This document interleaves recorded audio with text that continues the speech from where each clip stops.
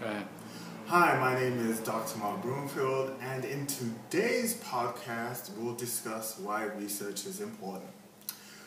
Research is important, one, because it is a space in which you can pursue your curiosity about the world or a specific topic that you're interested in. And research is the avenue you go about to do so.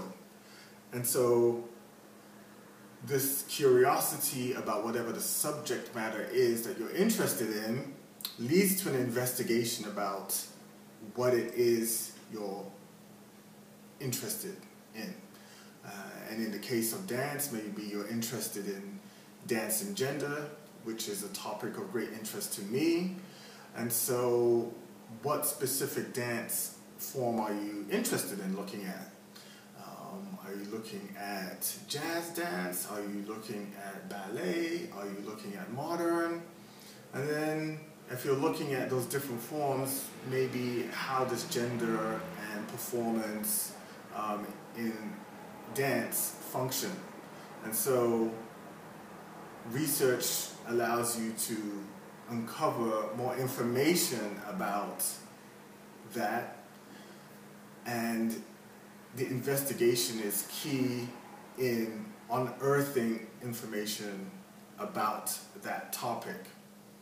And so if you're doing the research, it's about what methods you're going to use to get at the information you're looking for about that topic. So for instance, if you're doing, again, if you're looking at dance and gender, and if you're looking at ballet specifically, what ways are you going to go about finding out about men and women who dance? Are you going to look at professional dance companies? Are you going to look at regional dance companies? Internationally known dance companies? So what's the scope of what it is you're planning to look at? And if you can narrow your focus of what it is you plan to research, that will give you a more specific idea of what it is you need to focus on to get the information you need to go forward. And sometimes when you're doing the research actually too, you'll find information that you actually didn't even know existed that will also help you to explore more information about, say in this case, dance and gender in ballet companies. And the process of investigating and doing the research itself gives you a way of understanding information and what to do with that information when you have it. And so there are two kinds of methods that we can think about in terms of doing research. You have quantitative analysis and you have qualitative analysis. Quantitative deals more with statistics, and qualitative deals more with observation of phenomena in the world. And they're not necessarily mutually distinct. There is some overlap in doing research, and some people have preferences. And so sometimes when you are doing the investigation and exploring the information that you're researching, you'll find out what fits your interests best, and in doing so, you follow that path to unearth the research. And so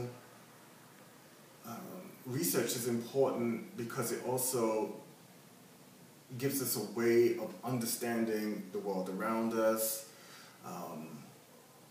It gives us a way of understanding why we think the way we do, why we behave the way we do, why we do certain things. And so that's really important too. It also is important because it challenges our assumptions about what we think we know about a subject. Sometimes we have preconceived ideas about a certain topic, or we think we know all there is about something, but the process of doing research in and of itself lets us know that, oh, I didn't know that, this happened in us, about ballet in a certain time frame in history. You didn't know a specific event occurred.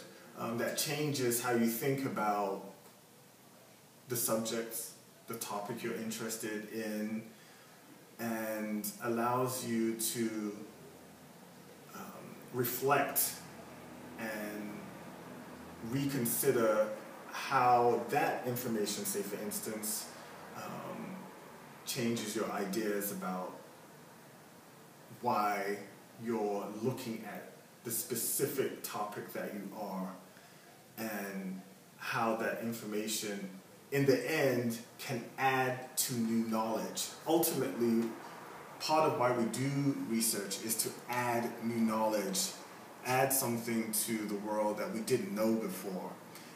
And that's important. And I think that about wraps it up for the podcast today. Thank you for tuning in.